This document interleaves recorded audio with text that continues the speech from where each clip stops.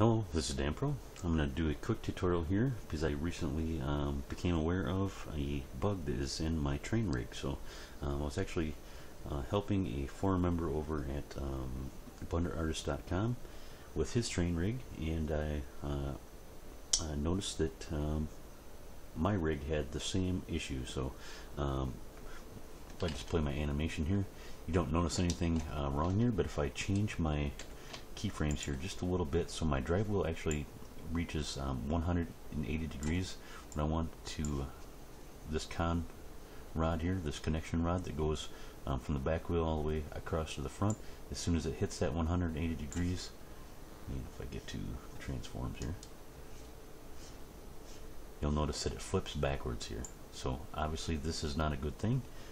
I never noticed this before because, like I mentioned, the way I had my animation set up for this rotation, the drive wheel never actually hit 180 degrees, and it's actually not even 180 degrees. It's 1 or 2/10 of a degree here. So anyways, we need to fix it, and I'm just going to use this opportunity to hopefully teach you a couple other things. So one of the things that I haven't ever mentioned that I can recall is this relationships tab. So when you have one bone parented to another, there's actually a couple little check boxes here, and I want to show you why you should never use these. So I'm actually going to uncheck one of these to fix this, and then show you the problem it causes, and I'll show you the workaround why you should never use these. So let me get back to my display here. I'm going to turn off shapes so we can see the bones as they normally are without those custom shapes, and let me go to maximum draw type of wire so I can see through my bones here. I've got a bunch of bones that are nested within other bones, so this will make it a little bit easier. And let me turn on a couple other layers here so I can see the bones we're working with. Alright, so first off, let's talk about, just clear everything out here. Let's talk about the parent-child relationships and some of the constraints we're using currently. So I have 3 different wheels here. I have our main drive wheel, and that is the one we're going to actually animate, and then I have these 2 other bones for these other sets of wheels. They're oriented the same, and they have copy rotations to this main drive wheel. So we have all 3 of our bones rotating correctly, and all 3 of those wheel bones are parented to my engine main. Next up, we have our connection rod bone here, local driver con rod .001.r, and that is the one. It is parented to our drive rod, and it is also using an IK constraint to point over to a target over here, which is parented to the second wheel here, and that is how we're getting it to point straight across here as we rotate around. And it's going to, because of the parenting, it's going to keep this odd rotation point. If I get it to side view here, you probably see one better. It's got this offset point. It's going to stay there. So the issue here is, as we're rotating this bone here, because it's parenting, it wants to point straight down because of the parenting, but our IK constraint is basically rotating it back up to point across here, and that is where the issue comes from. If I rotate the drive wheel around here to about 180 degrees, I'm going to start holding shift.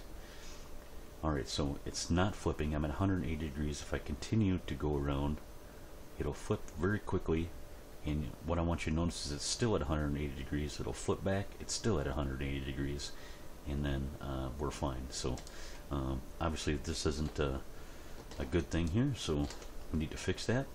So basically, like I was mentioning, I think it's the combination of the parenting and also constantly having to point across there. So we need to figure out a way where we can keep this at that point, that offset point, when we rotate this wheel, but we also need it to point straight across.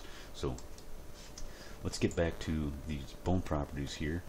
We can go into relations, and we know that our conrod bone is parented to our drive wheel.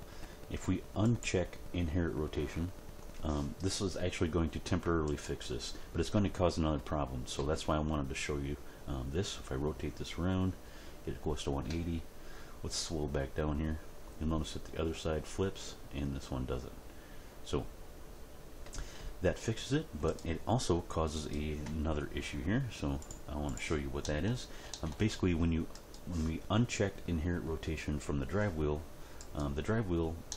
it's not only not inheriting the rotation from the drive wheel. It's not inheriting the rotation from our main engine bone or our main root bone here either. So if we take the main engine bone, let's just rotate this. You'll notice that it's staying straight up and down, where this other one is copying that rotation or staying relative. So that's not actually a good thing. So if we were to cock our train sideways coming around a curve or something, I know we're not going to do it that severely, but the conrod bone and the mesh that's attached to it would actually stay straight up and down. It's basically the reason you almost never want to use these check boxes is it destroys the ability for your root bone to work. So I'll show you how to fix this without using these. So let's go to side view here. I'm actually going to delete my IK constraint, and then I want to go to edit mode. I'm going to create a new bone that's at the exact same orientation and location as this. So do Shift D, and then make sure that our pivot point is at individual origins, and I will scale this down. So it doesn't need to be the same size, it just needs to be the same location and the same orientation. And by orientation I mean the axes are the same. So alright, so this bone, our new one, needs to be parented, if I can select it, to our drive wheel. Control P.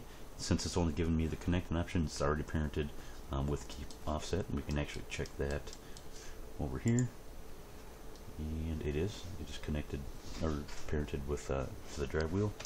And next I want to parent our conrod bone not to our drive wheel, but I want to parent it to our engine main. Control P, keep offset. Now all we need to do, if we rotate this around, you'll notice we have this bone that's going to always stay at that offset position. We just need to have this conrod bone copy the location. Remember, we're trying to isolate it from the rotation, so we're only going to use copy location constraint to get that location back. So we will select this target first, shift select our conrod bone, shift control C, copy location, and now we have a working rig that it's not going to flip here. If I get to 180 again, you'll notice the back side should flip and this one won't. Alright, there it is. And something else you should probably notice is we don't even need to use an IK or a DANT track or anything else to keep that pointing across. It's already getting enough information to do exactly what we want, and that is to stay pointing straight across those wheels. So that is the fix, and hopefully I've taught you something else about these little checkboxes here and the problems that you can run into if you use it. So until next time, good luck.